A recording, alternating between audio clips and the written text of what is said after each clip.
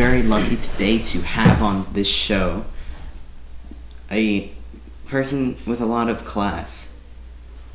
This is Louis the 14th. So there's been 13 of you before.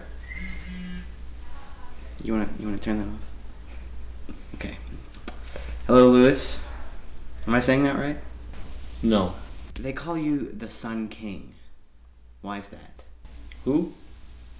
Oh, because my emblem is actually a sun. That's pretty nifty. Let me ask you, what was your early life like?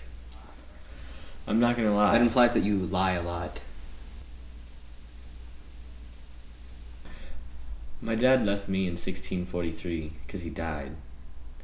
Then I became king when I was 4 3/4. So that's when Cardinal Jules Mazarin guided France. Yes. You were just a boy. Yes, during Le Fronde in 1648, when the noblemen and parliament rebelled and threatened me, so I had to leave with my mommy from Paris. That must have influenced your later policies, huh? Sacre bleu! I made sure all authority rested in me, myself, and my ministers, instead of those stinky nobility. So after you married Teresa I, you revoked the Edict of Nantes. Yes, I did not want those Protestants running amok, creating a thriving middle class. Who needs freedom of religion when l'état c'est moi?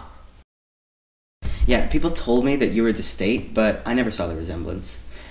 It seems to me, though, that you wanted no opposition and all power. What was your intention in getting this? I wanted Le France to be the superpower of Europe, a fountain of cultural supremacy. So your economy was based off of pots and chairs. What an interesting concept. I have to say, though, have you seen Versailles? Yes.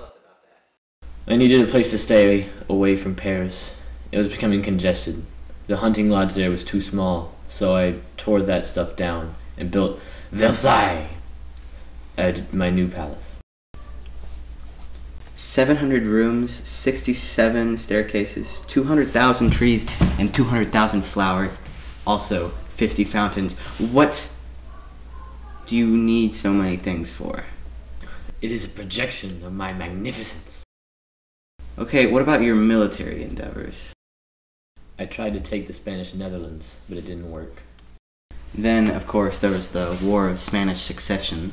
In the end, Philip, my grandson, was king of Spain, but only after I spent all of my money. So, when you died in 1715, how broke were you? Negative money. Nobles spent all of their money, too, trying to one-up me.